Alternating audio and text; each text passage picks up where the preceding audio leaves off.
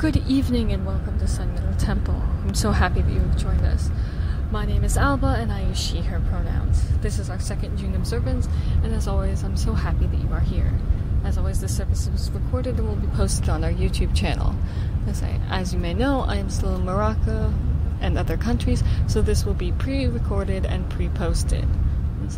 So, I'm also recording this on a bus, so please be aware that there may be some background noise. So our first thing we have to say is Happy Pride Month and Summer Solstice. Please remember our ongoing art contest, movie night, vote, Summer Solstice video. We would love your participation. Keep in mind that I am gone for the entire month, so everything is pre-recorded and pre-posted except for the final observance. We are looking to restart committees and give them their assigned tasks, and I would love to have as many people contribute to this. Next month we will be doing our mid-year survey, so please think about any ideas or things you want to tell me. I'm being truly honest that I want and love your feedback, so please give me your honest opinion. The surveys will be anonymous as always. We will open today with our opening words, which will appear on the slide behind you. Feel free to listen aloud as I read the words or read them along at home. We welcome you into the light of the gods and light this flame in celebration. May its brightness symbolize our connection to the gods and the natural world. May you join us in this community of faith, cherishing love and with open hearts. Our theme this month is sacredness, and our readings today are Works and Days by Hesiod, translated by Charles Abraham Outland, De Officiis by Cicero, again, translated by Walter Miller, and the Egyptian Book of the Dead, translated by Sir Lee Page Renault and Professor E. Navo. So we begin with Hesiod's Works and Days. O son of Dios, labor evermore. That hunger turn abhorrent from thy door, that Ceres blessed with spiky garland crowned, greet thee with love and bid thy bonds abound. Still on the sluggard hungry want attends, the scorn of man, the hate of heaven impends, while he, averse from labor, drags his days, yet greedy on the gain of others' praise, even as the stingless drones devouring seas, with blooded sloth the harvest of the bees. Love every seemly toil, that so the store of fruitful seasons heap thy garner's floor. From labor men returns of wealth, behold, flocks in their fields, and their coffers gold. From labor shalt thou with love be blessed, of men and gods the slothful they detest. Not toil but sloth shall ignominious be, toil and the slothful man shall envy thee, shall view thy growing wealth with altered sense, for glory virtue walk with opulence. Thou like a god, since labor still is found, the better part shall live beloved renowned. If as I counsel thou thy witless mind, the weak and empty as the veering wine, from others' coveted possessions turned, to thrift compel and food by labor earned. Shame which our aid or injury refine, shame to the needy clings of evil kind, shame to low indigence declining tends, bold zeal to wealth's proud pinnacle ascends. But shun extorted riches, O far best, the heaven-sent wealth without reproach possessed. Whoever shall mine hoarded gold command, by fraudful tongue or rapacious hand, as oft betides when lucre lights the flame, as shamelessness expels him the better shame. Him shall the god cast down, in darkness hurled, his name, his offspring, wasted from the world. The good for which he pawned his soul decay, the breath and shining bubble of a day.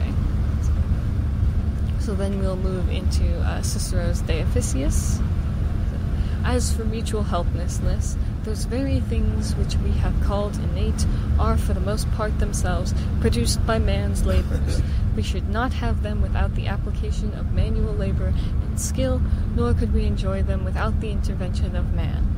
And so with many other things, for without man's industry there could have been no provisions for health, no navigation, no agriculture, no ingathered or storing of fruits of the field or other kinds of produce. Then too there would surely be no exportation of our superfluous commodities or importation of those we lack, did not men perform these services. By the same process of reasoning, without the labor of men's hands, the stone needful for our use would not be quarried from the earth, nor would iron, copper, gold, and silver, hidden far within, be mined. And how could houses ever have been provided in the first place for the human race to keep out the rigors of the cold and alleviate the discomforts of heat? Or how could the ravages of the fierce tempest or of earthquake or of time upon them afterwards have been repaired, had not been the bounds of social life taught men in their such events to look to their fellow men for help? Think of the aqueducts, canals, irrigation works, breakwaters, artificial harbors. How should we have these without the work of man? From these and many other illustrations, it is obvious that we could not, in any way without the work of man's hands, have received the profits and the benefits accruing from inanimate things. Finally, of what profit or service could animals be without the cooperation of man? For it was men who were the foremost in discovering what could be made of each beast, and today, if it were not for men's labor, we could neither feed them nor break them in, nor take care of them, nor yet secure the profits from them in due season. By man, too, noxious beasts are destroyed, and those that can be of use are captured. Why should I recount the multitude of arts without which, for all life, would not be worth living at all? For how would the sick be healed? What pleasures would the well enjoy? What comfort should we have if those were not so many arts to minister our wants? In all of these respects, the civilized life of man is far removed from the standard of the comforts and wants of the lower animals, and without association of men, cities could not have been built or peopled. In consequence of city life, laws and customs were established, and then came the equitable distribution of private rights and a definite social system. Upon these institutions followed a more humane spirit and consideration for others, with the result that life was better supplied with all it requires, and by giving and receiving, by mutual exchange of commodities and conveniences, we succeeded in meeting all of our wants.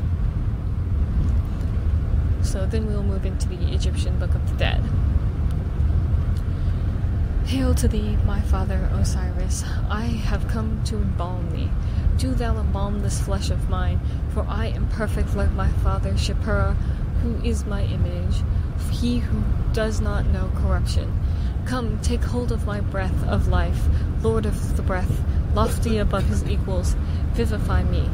Build me up, thou Lord of the feeble chest. Grant me to go down into the land of eternity, as thou doest when thou art with thy father Tmu, he whose body never decays, he who does not know destruction. I have not done what thou hatest. The command is that which thy Ka loveth. I have not transgressed it. I have been delivered of being thy follower, O Timu, from the rottenness which thou allowest to come over every god, every goddess, every animal, every creeping thing which is corruptible. After his soul has departed, he dies, and when it is gone down, he decays. He is all corruption. All his bones are rottenness, putrefaction seizes his limbs and makes his bones break down. His flesh becomes a fetid liquid, his breath is stink. He becomes a multitude of worms. As for me, there are no worms. He is impotent whoever has lost the eye of Shu among all the gods and goddesses, all birds and fishes, all snakes and worms, all animals altogether. For I cause them to crawl before me. They recognize me, and the fear of me prevails over them, and behold, every being is alike dead among all animals, all birds, all fishes, all snakes, all worms. Their life is like death. Let there be no food for the worms, all of them. Let them not come to me when they are born. I shall not be handed over to the destroyer in his cover, who destroys the limbs, the hidden one who causes corruption, who cuts to pieces many dead bodies, who lives from destroying. He lives who performs his commands, but I have not been delivered into his fingers. He has not prevailed upon me, for I am under thy command, Lord of the gods. Hail to thee, my father Osiris, thy limbs are lasting. Thou dost not know corruption. There are no worms with thee. Thou art not repugnant. Thou dost not stink. Thou dost not putrefy. Thou wilt not become worms. I am Shapura. My limbs are lasting forever. I do not know corruption. I do not rot. I do not putrefy. I do not become worms. I do not lose the eye of Shu. I am. I live, I live. I grow, and when I shall awaken in peace, I shall not be in corruption. I shall not be destroyed in bandages. I shall be free of pestilence. My eye will not be corrupted. My skin will not disappear. My ear will not be deaf. My head will not be taken away from my neck. My tongue will not be torn away. My hair will not be cut off. My eyebrows shall not be shaven off. No grievous harm shall come upon me. My body is firm. It shall not be destroyed. It shall not perish in this earth. Forever. We'll then move into Celtic fairy tales, and this one is entitled Southey and the Green Isles of the Sea by John Rice. Of these islands or green spots of the floods, there are some singular superstitions. They are abode of the Twelfth or the Fair Family, the souls of the virtuous druids, who not having been Christians cannot enter the Christian heaven, but enjoy this heaven of their own. They, however, discover a love of mischief, neither becoming happy spirits nor consistent with their original character, for they love to visit the earth, and seizing a man, inquire whether he will travel above wind, mid-wind, or below wind. Above wind is a giddy and terrible passage, below wind is through brush and brake, the middle is a safe course. But the spell of security is to catch hold of the grass, for these beings have not the power to destroy a blade of grass. In their better moods, they come over and carry the Welsh in their boats. He who visits these islands imagines on his return that he has been absent only a few hours, when in truth whole centuries have passed away. If you take a turf from St. David's Graveyard Church and stand upon the seashore, you behold these islands. A man once, who thus obtained sight of them, immediately put to sea to find them, but they disappeared. His search was in vain.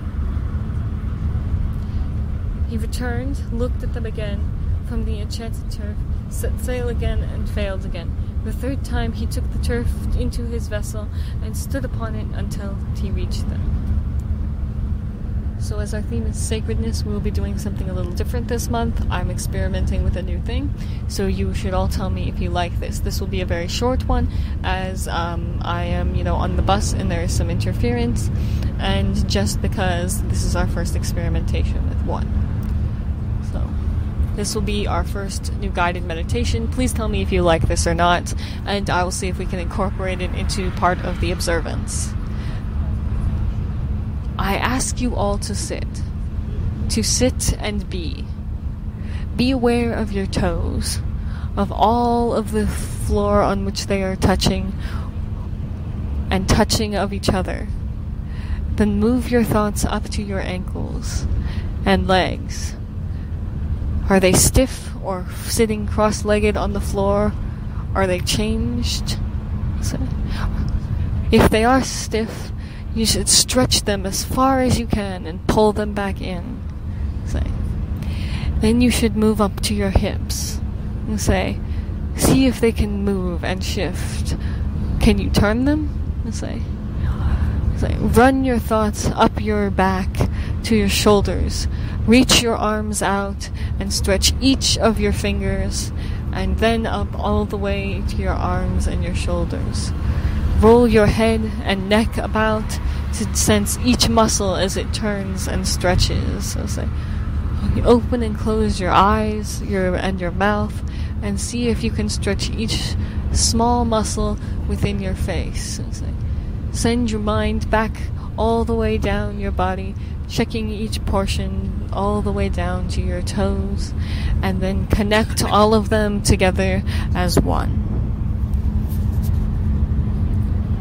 We will now move into the ritual part of the observance. So I'll play the video, and you can watch and do a ritual alongside, or just enjoy.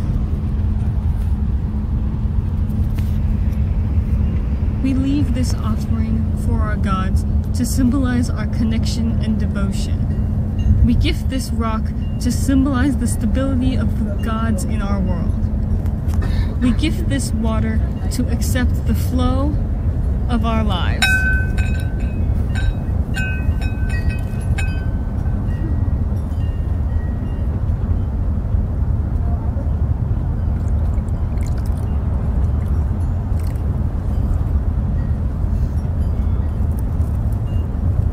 We welcome life and bless our offerings with oil to share our riches.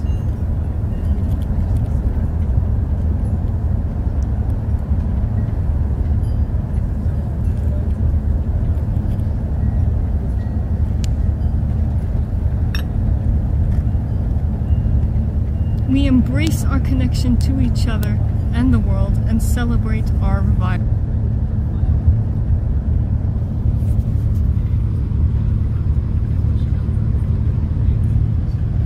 We'll now do our closing words, which will appear on the slide behind you. We'll say, please feel free to read them aloud alongside me or just listen. As we move out into the world, let us remember our community of faith. Cherish your love and open your heart as you walk through life. Hold dear the light of the gods and our connection with the natural world. Go forth in celebration and carry the light of connection within your heart. Happy Pride Month and happy summer solstice. I will see you at our final observance. Good evening and